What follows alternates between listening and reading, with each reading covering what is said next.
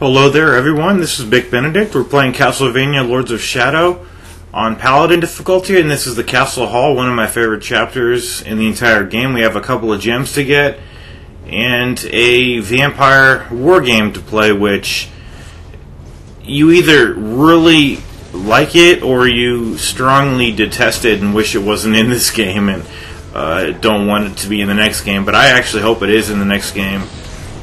But I'll discuss it when I get there. You have to defeat the thing without losing more than 3 pieces, and it is all based on well, I shouldn't say it's all based on luck, because that kind of implies that you don't even have a mind to think with while you're playing it, and it does require you to have some forethought about where to place your chess pieces. But anyway, that was the airwave flap that I did right there. It's triangle XX, and for these sections here, you're going to want to focus on taking down the blinds. Now, some of the blinds are boarded up, so you'll have to do quick time events for those. But I just think this is a really creative level, and the music's just gorgeous. So anytime the vampires walk into the sunlight, because it's dusk at this point, and shortly it will be nightfall, and that is the looming threat of this chapter. You know, once the sun goes down, Gabriel's going to be in real trouble, and that means that we're going to be in real trouble too. So there's a really intense fight right before you play chess, and it's somewhat optional, but you do have to do the majority of the fight. It's just, at what point do you want to flee? That's pretty much how it goes. So, obviously you can get interrupted during this. And we have a checkpoint. I meant when you were tearing down those boards, you can get interrupted. So if you want to, you can use fairies to disarm these guys and stun them so that they can't attack you, or just attack them. Because they will never stop spawning until you complete the shutters and take the blinds down, and that's kind of how it works, because the game wants you to have constant pressure. And you see how I was facing away from that statue and I still hit it? That's because when I released, I was aiming at the statue with the left analog stick. So that's what I was talking about in the previous chapter when we were doing the Abbey mirror puzzle. So that section's done. Now you want to go around and hit everything and try to regroup some of your losses if you've used a lot of holy waters or fairies. And up ahead we have some more vampires to kill, and an animated armor to worry about. So up ahead there's also one blind that you can just pull the cloth off right away. I think I'm going to go to it immediately. I like to do that because if any of the vampires do walk into that, they'll burn up. It's really cool. I think this is, as I've said, just really creative, and I just love the music. I love the snow here, and I really like the fact that these vampires are not grabbable enemies. If they were grabbable enemies like goblins or the ghouls or something like that, this game would just be a joke as far as difficulty where we're concerned. But the fact that you can't simply just grab them really makes the game a lot more difficult. And they're not the easiest of enemies either, especially this breed here. I don't know if they have a different variety, but what I've noticed is that they constantly do an aerial attack where they'll jump and fly right at you, and you can't block or parry it, because it's one of those attacks where they've got that white animation, that white aura around them, meaning just that you can't block or parry. It's just the game's way of telling you that. But they constantly do it, so you're going to be seeing me. You're that right there. I think that's the move they tried to do. You might see an edit right here because I had enough money to purchase my final item, so that's where the edit was, right about there. So see that attack that the guy did right there. They constantly do it. and I'm not really used to them doing that too often either. So maybe it's a move that it's unique to this chapter. Oh yeah, by the way, a funny thing, definitely take off Laura's fucking voice so that she doesn't bother you while you're playing chess, because she'll do a move and then she gives you like 2 or 3 seconds and then she starts bitching about, hurry up, you're taking all day or something, or, you know, I'm losing my patience.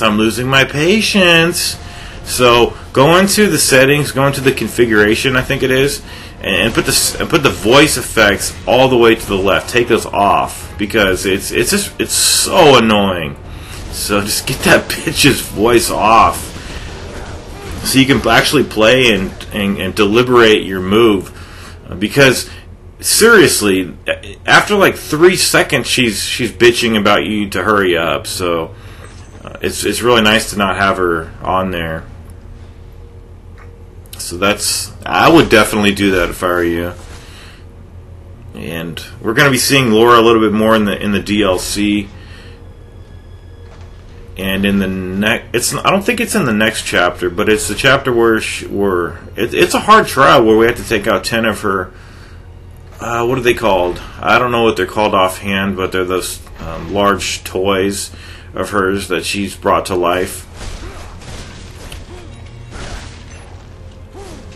So the location of the second, or is it the only gem in this stage? I don't know. I think it was. It really stumped me for quite a while. Not recently, but when I was initially playing this game, looking for that final gem that stumped me, I thought that would have it, but it wasn't. So don't worry about using your shadow magic here. You're going to have a chance. And then we have the puzzle where we're using our light and shadow magic to hit the plates. So here's a cutscene that I edited out. Now we're going to go over to this way, and you're just going to have to humor me, because I'm one of those people, like in God of War or Ninja Gaiden. I just love going around and smashing things, especially when I'm getting items that I need. But I don't know what gem it is, but it's up to the left, so I think you can get up there with a double jump, but there is a handhold for you to grab. So anyway, all is quiet until you solve the puzzle, and then you're going to have a slew of vampires come out. I don't know quite how many there are, but there are a lot of them. And if you wanted to, you could just stand by the neutral element statue and fill up and cap out with the magic and use your ultimate light and shadow magic. That's the most efficient way to do it, in conjunction with throwing holy waters. But I don't know. Personally, I would do that if I weren't doing a guide.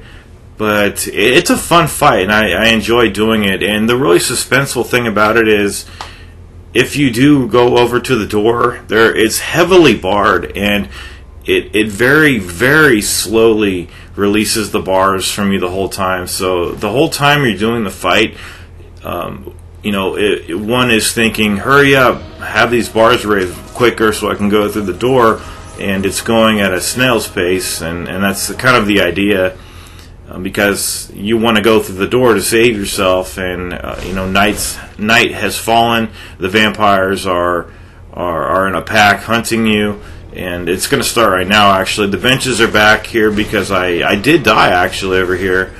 Go figure. But this is the main area where they are. They're all going to be coming from this location. You can go wherever you want to. And you'll see me use some ultimate light and shadow magic. But I just don't like to abuse it. Especially, if it looks like I'm being cheap. And it's not because I'm worried about people's impressions of me. It's just that I feel guilty when I'm playing that, I'm exploiting something, and it would be nice if more people had those kind of impeccable gaming ethics like I do. And I'm not saying I'm not, I don't take the easy road out sometimes, because I do, but I like to have, when I'm presenting the public on YouTube a guide, I like to have some diversity. I like to have a fun fight. If I were watching a guide like this, I wouldn't want to watch a person who's simply just spamming the ultimate light or the ultimate shadow. I would want to watch what I'm doing here, and it still could use a little bit more diversity, even though I do a wealth of moves. There's so many moves in this game, I can't believe it. But I don't know, I guess that's what guide makers, the good guide makers do. They make content that they would want to see. But look at all these vampires, it's just really incredible. And the thing is, their numbers are so high because it's dark now, and obviously they can't hunt during the day, and the door's open. So at this point, if you wanted to, you could just run through the door. But I'm a fighter, and you get a hefty reward for anytime you do a fight that you're not required to do. You'll get a lot of, I think you'll get all your items just all refilled. All your sub weapons just completely refilled. If you don't have a dark crystal, they'll give you a dark crystal. They'll give you all your silver daggers, all your holy waters for your efforts, plus all the experience points, which at this point I don't need any experience points, except you do use experience points to unlock things, story things like the characters and artwork and stuff like that, which I've already done and have no use to do. But that's a pretty good move, a pretty good aerial move to do, the airway flap X, triangle XX. And then once you're in the air, you can use the R2 button. What you cannot do, though, is if you're in the air, you can't do that downward punch that we've become accustomed to by being in the air and then pressing the R2 button, because these are latchable enemies. But anyway, let's play the Vampire War Game. Okay, here's the Vampire War Game. The puzzle award upon completion is 1,500 experience points, which you do get every single time. This is a board game similar to chess, it says, for 2 players. The objective of the game is to annihilate all the pieces of the opponent. The rules: during each turn, players determine which pieces can be moved using a spinning wheel. When they lose 2 pieces, they will be granted a second spin per turn. After losing another 2, they will receive a third spin, so you have 3 spins in a row. All of the pieces can move to an empty square or attack an adjacent enemy piece during a turn. Apart from having different statistics, as you can see to the right, each piece has an extra power. The lycanthropes can move 2 squares instead of only 1. The vampires can drain life from an adjacent piece, dealing less damage but healing themselves in exchange. So if you want to deal more damage, you don't press heal, you press attack. The necromancers can summon a zombie anywhere in the board and can attack a square.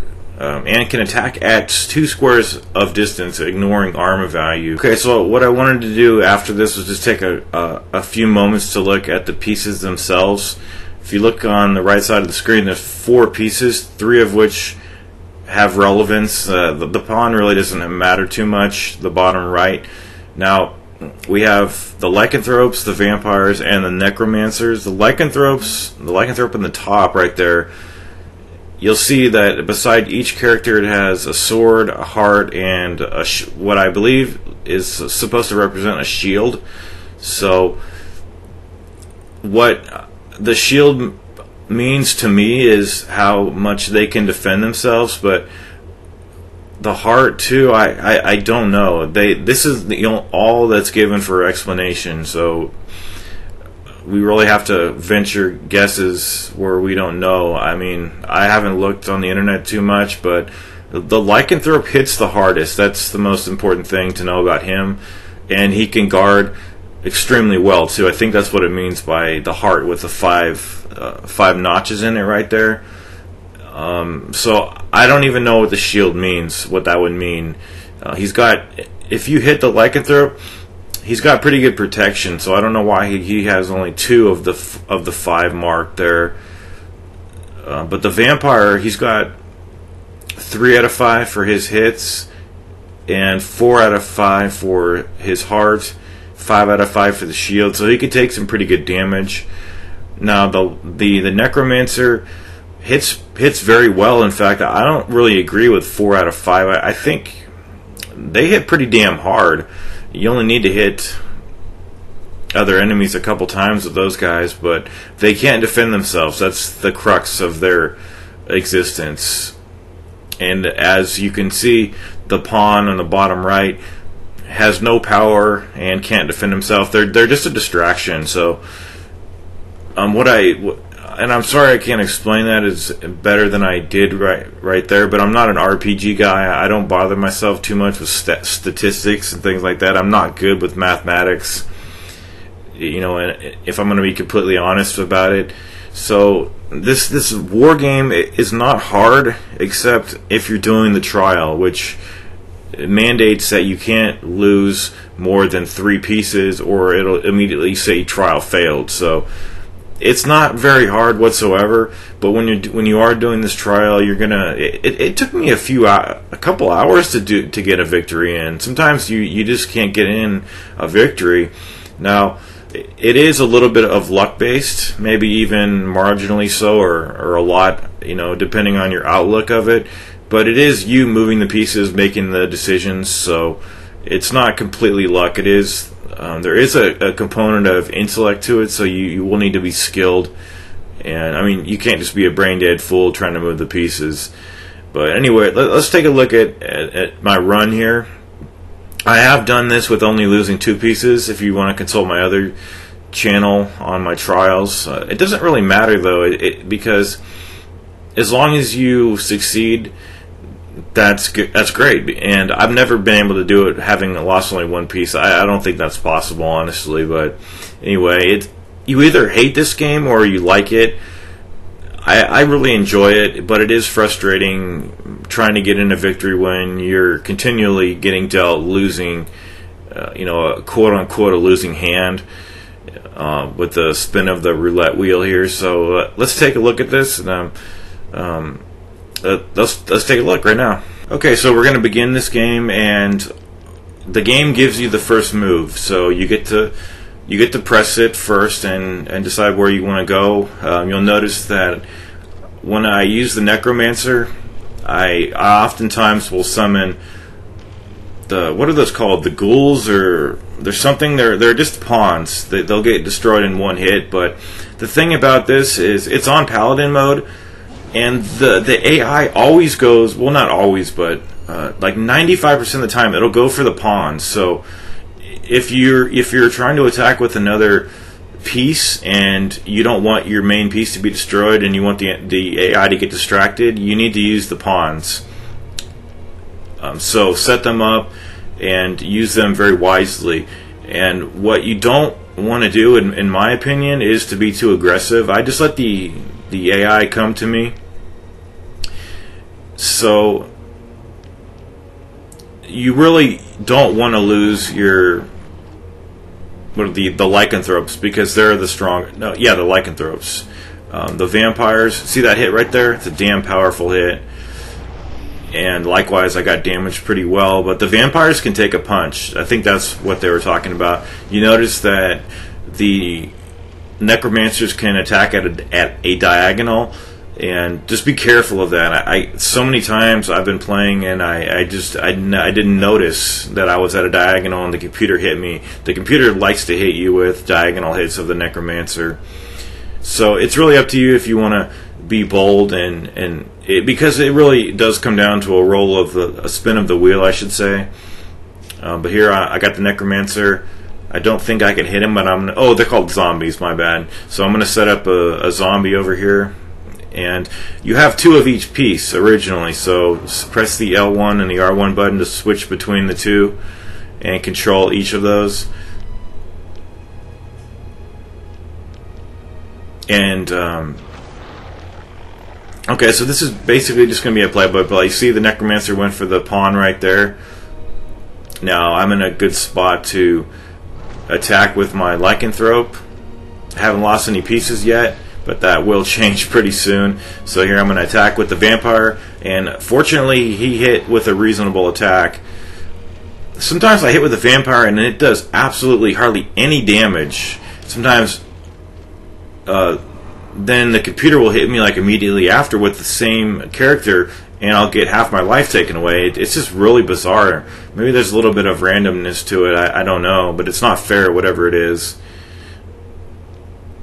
So whenever you have the Necromancer selected for use, make sure you examine the situation, see if you can use that at a diagonal, and if not, just drop pawns. I can't tell you how important they are to distract the AI. Because if you've got a lycanthrope, and you see how I have a pawn and a lycanthrope there, the computer will most likely go for the pawn. He won't even try to hit me, and you can lose as many pawns as you want. Having a pawn of yours killed doesn't count for. See how many times I've had these killed? It doesn't count towards your score of losses. So what I should do is move my lycanthrope up once, so I could be at a diagonal. You definitely want to take that bitch's voice off so you don't have to hear her while you're playing, because Laura, she will be protesting and nagging the entire time. So you want to take the sound effects off, the voice sound effects, which I did, because there's just nothing worse than playing this and being nagged every 2 seconds to hurry up. So, ooh, see.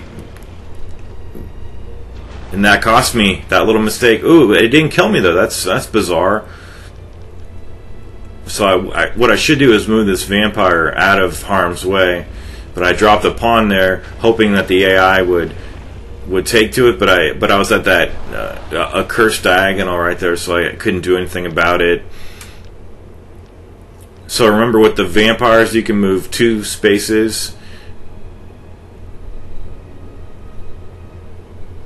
Okay, so I've lost 1 piece, almost 2.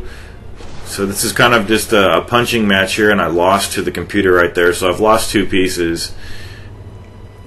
And if you remember, you'll get more spins. The more pieces you've lost, the more spins you're going to get. So you'll get 2 spins if you've lost, I think, 2 pieces, and then if you lose 3 pieces, the computer will give you 3 spins. So you'll end up getting, but that's for the computer too.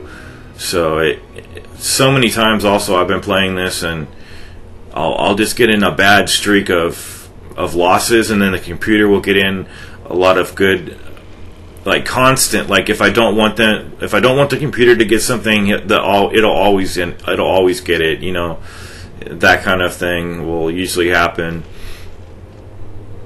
So I've lost a couple of pieces. It's at this point it gets pretty tense, and you get pretty nervous. But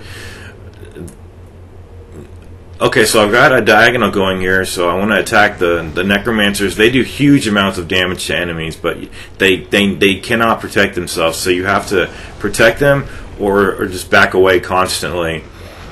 And never even worry about the pawns. If you have an opportunity for a shot, don't waste it on trying to kill a pawn unless you're at the cusp of death. And I think the only reason I did it right there was because that guy was annoying me. But it's down to 4 versus 2 right here. The computer's going to have 3 attacks every single time, so they get 3 spins of the roulette wheel. I think I get 2. But I guess it's just to balance the game that they've done this. But it does really start draining your confidence when the computer's getting a lot of successive. See how I just lost my necromancer right there, and I could have easily lost this, but I only need 1 more piece to take down right here, and it's a necromancer. So it's just kind of, you know, I can't afford to lose any pieces, but the vampires are pretty resilient. Looks like the computer cast a pawn right there. So I'm just gonna have to creep up, and also hold down the L2 button to see the life of your characters. You've seen me do it numerous times. Unfortunately, you have to hold it and keep holding it. You can't just have it. See that? You can't just have it be the whole time. You have to hold it. It's not good. I don't like that whatsoever. So I'm summoning pawns here, trying to cause a distraction, so when I go up for an invasion, the computer will hopefully target the ineffectual piece of mine rather than the piece that could end this whole game of mine. So it came down right here to having pretty good luck with you see, finally. Oh, I think I need to hit the guy one more time with the lycanthrope. And I was even hitting him with the pawn here. And yeah, I finished him off with hitting him with a pawn, I believe. Yeah, so that took him down. So always avail yourself of that too. And the fun thing now you can do is to smash the chess pieces. And before you leave, don't forget to grab the gem off this corpse right here, and you've cleared it. It's pretty challenging. It really is, and it's frustrating when you can't win either. But when you do win, you're not so mad. But anyway, that's the entire level. It's a long level, but I really like that level. I think it's one of the finest levels in this game. And creative, too. I mean, not many games will have this level of creativity and depth, in my opinion. But anyway, we've cleared that level, and the next level is 6-4. We got the upgrade. We got all our pieces, all our gems, and we cleared it on Paladin mode. So thanks for watching.